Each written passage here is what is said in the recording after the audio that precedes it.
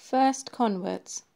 Waraka evidently referred to the prophecy in Deuteronomy when the news reached Zaid radhiyallahu anhu, the Prophet ﷺ's freed slave, now about 30 years of age, and his cousin Ali radhiyallahu anhu, about 11. They both declared their faith in him. Abu Bakr radhiyallahu anhu, friend of his childhood, was out of town. As he returned, he began to hear of this new experience which the Prophet ﷺ had had.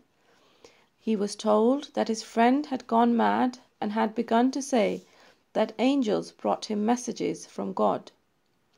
Abu Bakr radhiyallahu anhu trusted the Prophet ﷺ completely. He did not doubt for a minute that the Prophet ﷺ must be right.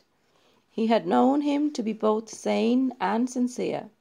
He knocked at the Prophet ﷺ's door, and on admission into his company, asked him what had happened.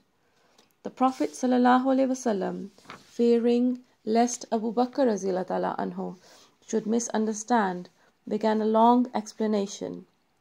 Abu Bakr radhiyallahu anhu stopped the Prophet ﷺ from doing so, and insisted that all he wanted to know was whether an angel had really descended upon him from God and had given him a message.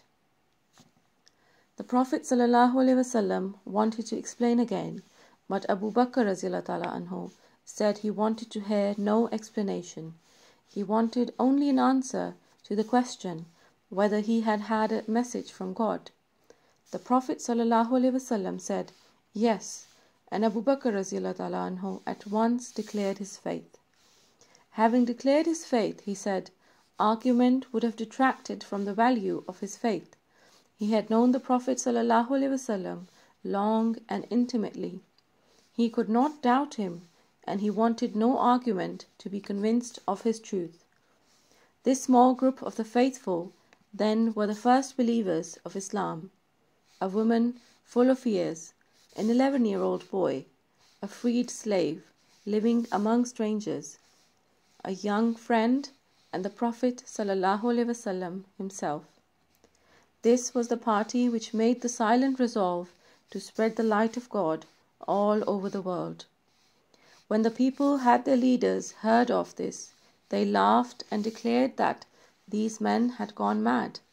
There was nothing to fear and nothing to worry about.